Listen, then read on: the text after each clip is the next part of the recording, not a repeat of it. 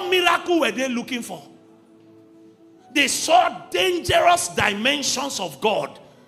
But at the slightest opportunity, they bowed to Baal. They committed adultery with Ashtaroth. For the duration of this, our teaching series, there are 3 critical verses we are going to be looking at to understand what it is that God is trying to communicate to us. As much as you can, try to ignore the sound that is coming from above. So we shouldn't have sound inside the hall distracting us.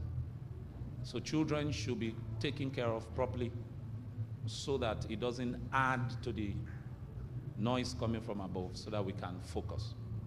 So as much as you can, just keep your heart on the teaching, and we trust Jesus to help us. So like I was saying, within the period we are going to go through this teaching, our pivot, the center of the expression of God's heart to us, will be within the 3 verses of 1 Timothy chapter 1, 18, 19, and 20.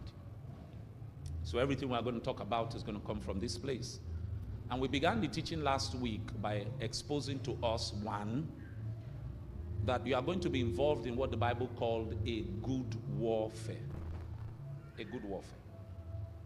And that warfare, according to scriptures, is the warfare of faith.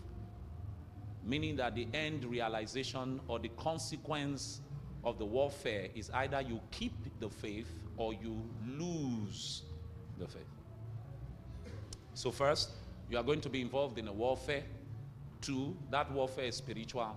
The end game of the warfare is either you keep the faith or you lose the faith. And Paul was saying to Timothy as his spiritual father, he was speaking to Timothy as a spiritual son. He was saying to Timothy that one of the critical tools that you are going to use to execute your warfare or to be successful in your warfare is going to be prophecy. The prophecy that had been spoken over you.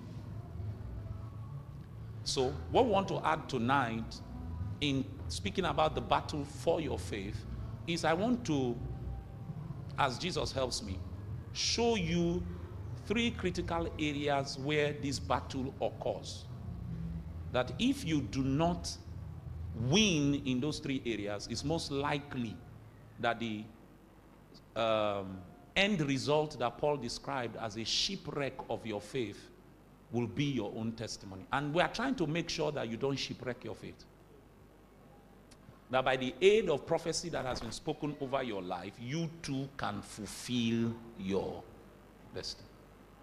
So what we'll do first is just remind ourselves certain scriptures, then I'll dive into the teaching. So 1 Timothy chapter 1 and verse 18. 1 Timothy chapter 1 and verse 18.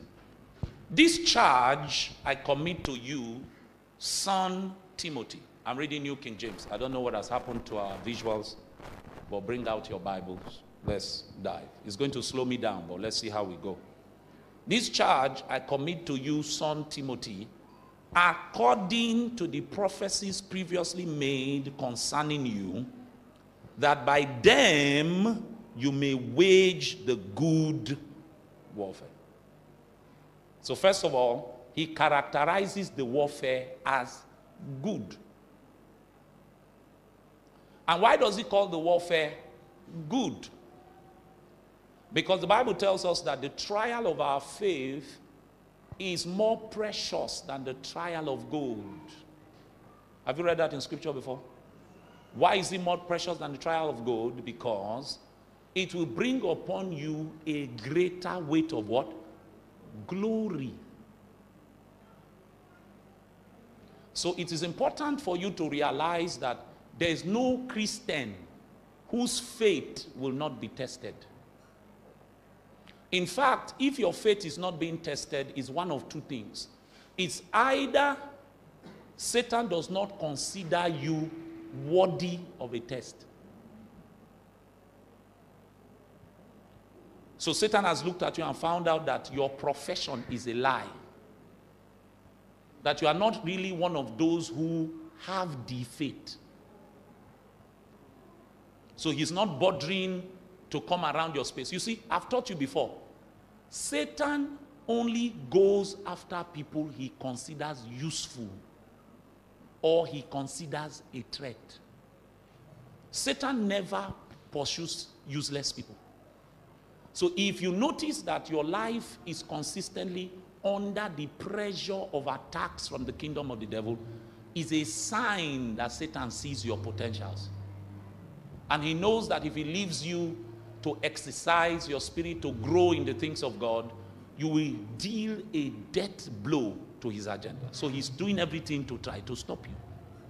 So if your faith is not being tried, if you are not facing pressure from the kingdom of darkness, or God is not even putting you through situations that will prove your faith, it's possible that you don't have the faith.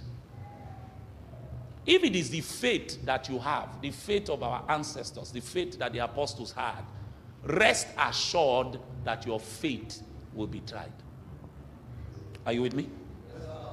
So if you are not experiencing such trials, if you are not being put under such pressures, is a sign that probably in the realm of the spirit you have not been identified as one of us.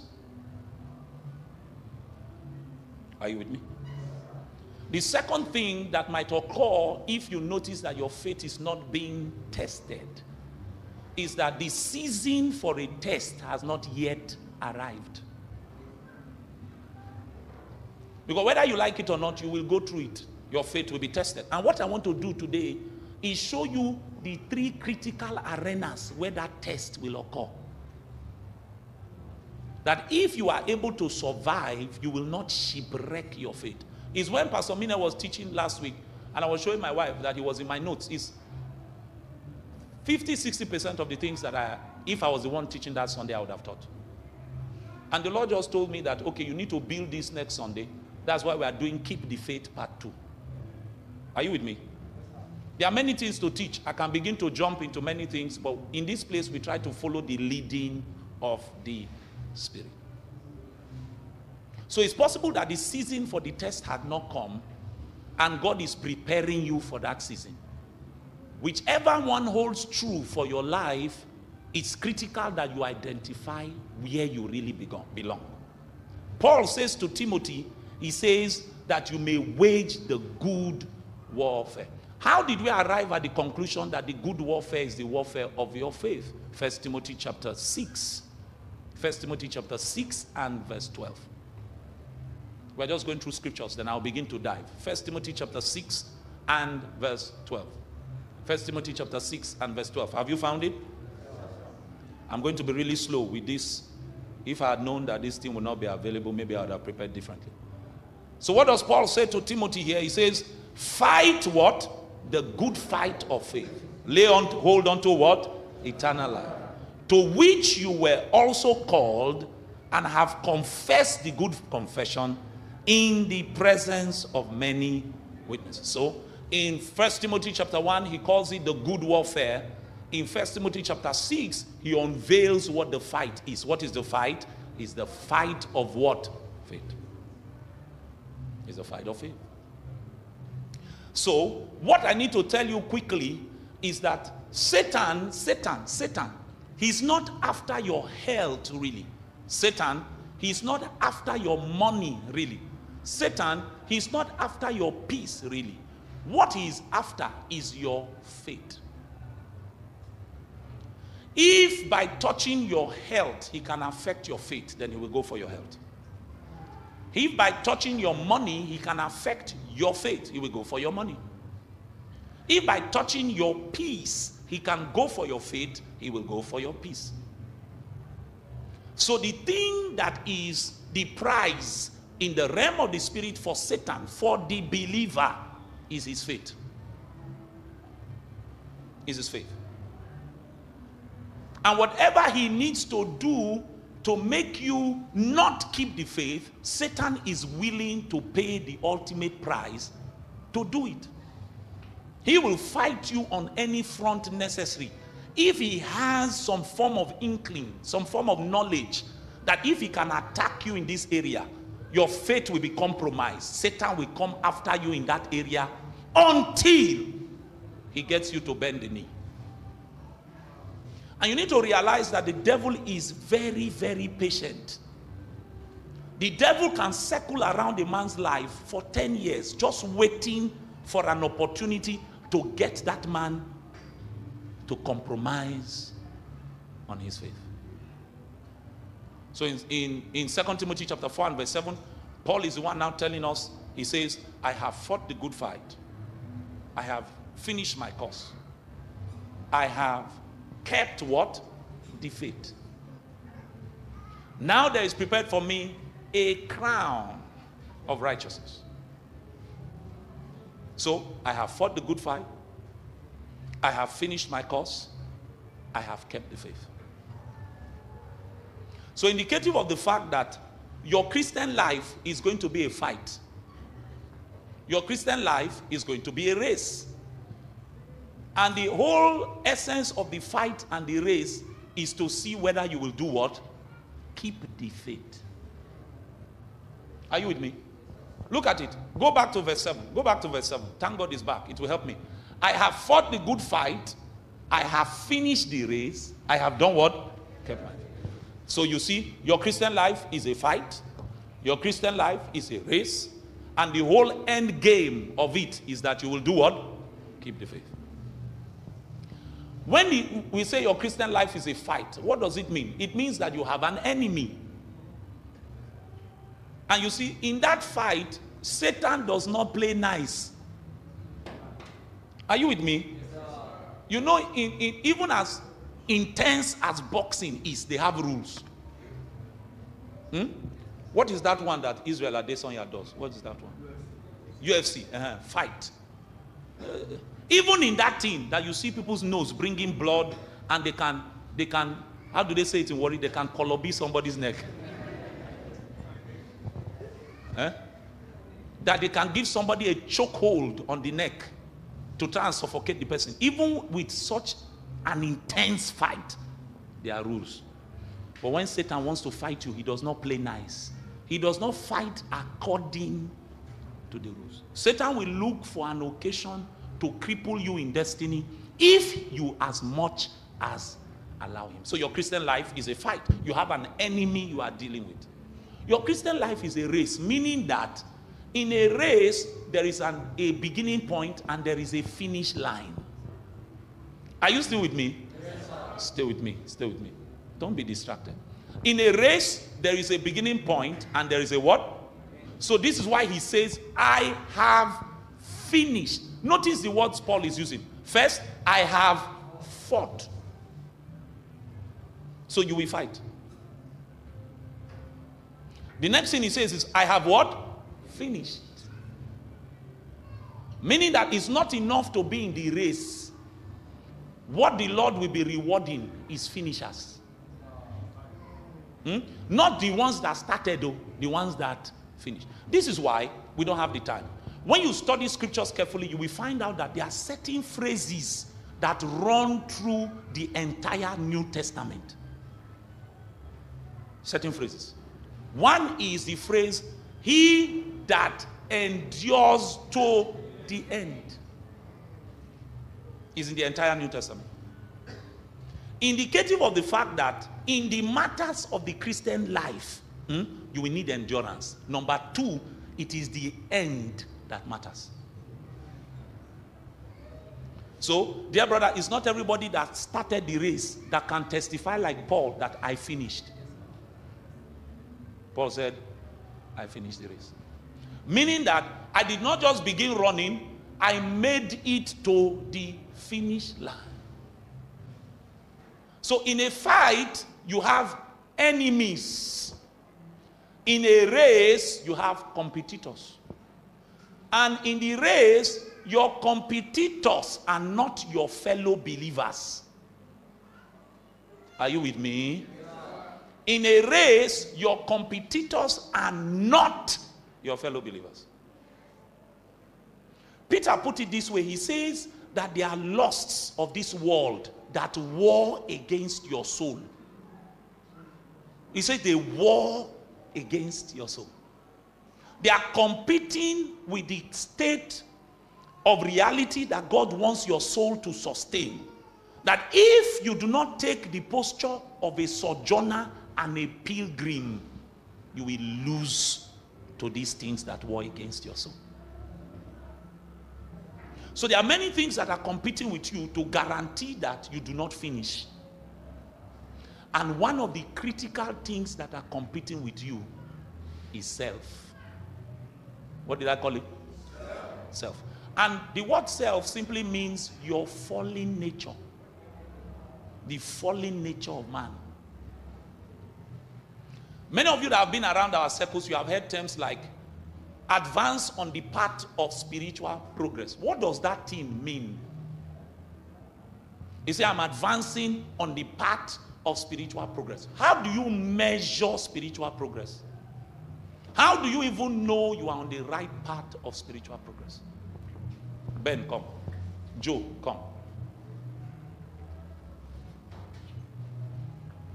Stand with me in a line. Stand with me in a line.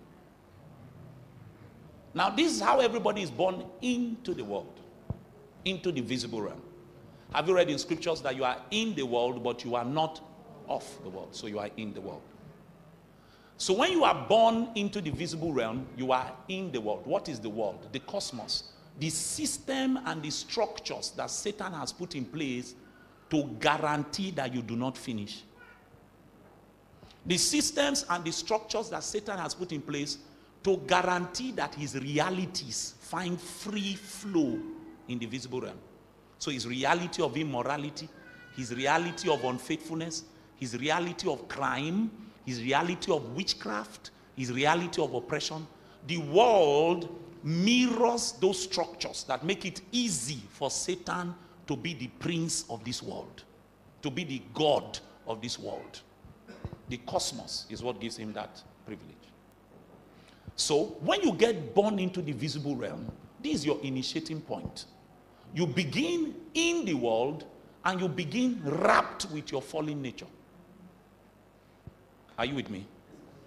So when you get born again, what happens is your fallen nature loses its control over your soul. That is why in theology we call it regeneration. We have something we call regeneration. What is regeneration? Your spirit comes alive and your soul that was controlled by your fallen nature now comes under the government of your regenerated spirit. Are you with me? So your spirit man now controls your soul. That's your initiating point. But now that that has happened, you now need to advance in your walk with God. And that is what we now call the path of spiritual progress. You are moving away from the control of the world and your flesh, and you are moving into God. Are you still with me? So, the way we measure whether a Christian is advancing or not is how far into God you have traveled. That's what is called the path of spiritual progress. You are progressing into God. And the yardstick for measuring, the measuring line, you know tailors, they have tapes that have inches and centimeters. The tape in the realm of the spirit is a person. So the way we measure whether you are advancing into God is that we check how much of Christ are you looking like. Are you with me? So the measuring tape is Christ. This is why we are not all holy at the same level. Because holiness is measured by the distance between the pilgrim and the world and the flesh. So there are some people that since they got born again, they've only taken one step distance. This is the level of consecration they have. And you see, brethren, consecration is very powerful because consecration is what allows the Holy Spirit to work in your life without restriction. Are you hearing what I'm saying? Consecration is what allows the Holy Spirit work in your life without what? Restriction. So, when you get born again and there's life in your spirit, you now begin to hate the world. You now begin to hate the desires of your fallen nature, and you are advancing into God. So he says, come out from amongst them and be ye what? Separate. So there are people who, since they got born again, they've not moved beyond this. They are still here. Even though they have the life of God in their spirit, they've not separated themselves. They've not given the Holy Spirit room to walk within their lives. So they still struggle with the appetites of the fallen nature. The way we say it in our clan is they have not advanced on the path of what? Spiritual progress. And you see, that advancement, there's a work that the Holy Spirit does to make your advancement possible. A theological name for it is called sanctification. Are you with me? Yes, sir. In sanctification, the Holy Spirit is now separating you from the love of the world and the things that are in the world. He's separating you from the weakness of your fallen nature. So if you don't consecrate yourself to the Holy Spirit, you are not giving him license to operate within your vessel. Are you with me? Yes, sir. And as long as the Holy Spirit does not have that license, you will not grow in God. It is better for you that I go, because if I do not go, he will not come. And when he comes, he will guide you into all truth. The word that is translated truth there is the word reality. And what is that reality? Is the reality of the person of the immortal spirit, God himself. The Holy Spirit drives you into the belly of God. He begins to affect your appetites. That is why it is abnormal.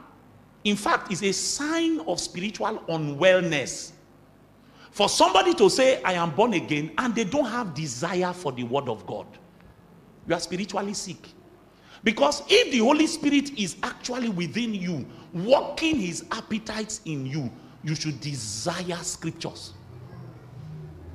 When you see a Christian that can go days, months, weeks, years without a yearning for personal Bible study and Bible reading, is a sign that the Holy Spirit is restricted in their vessel. They've not consecrated themselves to God to allow the Holy Spirit operate without restrictions. So even though they claim to be born again, they've not advanced on the path of spiritual progress. This kind of people, is very easy for them to shipwreck their faith. Very easy.